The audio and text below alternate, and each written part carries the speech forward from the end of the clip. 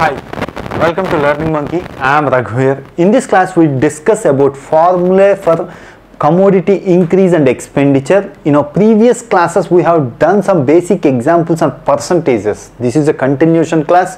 Please watch those classes and come back here. The link for the playlist is provided in the description below. Coming to today's class, so we are going to discuss the formula and we are going to derive those formulas and we do one example. So if the price of a commodity increases by R%, if a commodity price has been increased by R%, then the reduction in consumption so as not to increase the expenditure is. So if the price of the commodity increases, in order to make the expenditure balance, we need to reduce the consumption. So how much percentage of the consumption we have to reduce? So that is what we need to identify, the percentage. Then the reduction in consumption so as not to increase expenditure is dash percent. How much percent we need to reduce our consumption? So this is given as R by 100 plus R multiplied by 100%. That is the amount of percent we need to reduce our consumption. How we got this equation, that we are going to derive it. Let's check one more formula. If the price of commodity decreases by R%, then the increase in consumption so as not to decrease the expenditure is dash percent. R by 100 minus R multiplied by 100%. So if one formula is derived, other one is similar to the first one, so you can do it on your own. Coming to the first one, we are going to derive the first one.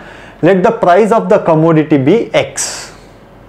And what is the amount we are consuming? We are going to consuming Y. So X is the price of the commodity and consumption is Y. What is the expenditure now? XY. Expenditure is equal to XY. Now this is the expenditure. If the price of commodity increases by R%, so if the price is increased by R%, new price is equal to X is the actual amount, X plus R% increase in X, R% of X, which is given as R by 100 multiplied by X. This formula we already discussed previously. R% of X means R by 100 multiplied by X. So this is the total price. X, if you take the X common, 1 plus R by 100. This is the new price of our commodity. This is the new price of our commodity. So what's the new consumption? We are assuming that new consumption is equal to Z. So expenditure should be same. So new price, new consumption equal to XY.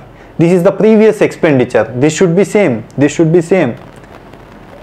This Z should be reduced. That's why this expenditure should be same.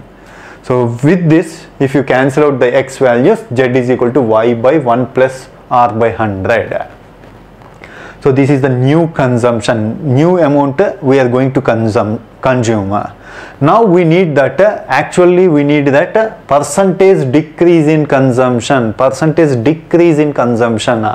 So how you are going to get the percentage decrease in consumption? Y is the actual consumption minus, this is the new consumption, actual minus new, we are going to get the decrease in consumption divided by actual value, you are going multiplied by 100, you are going to get the percentage value.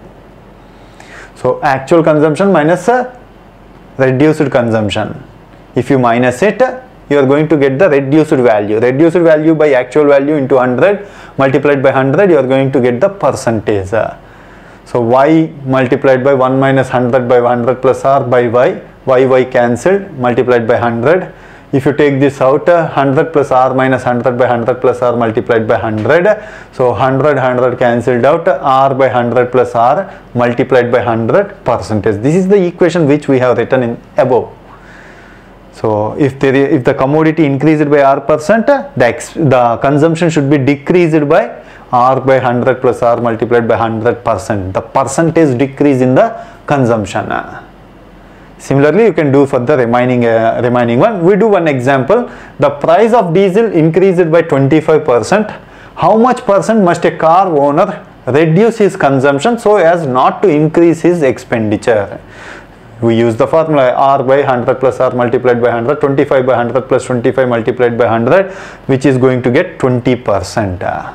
So he has to reduce his consumption by 20% so as to make the expenditure balance. In our next class, we are going to do some practice examples, complex examples based on this formula. So hope you understand these examples, this formula. If you have any questions regarding the concept, please post your questions in the comment section below. Thanks for watching. If you haven't subscribed to our channel, please subscribe to our channel and press bell icon for the latest updates. Thank you.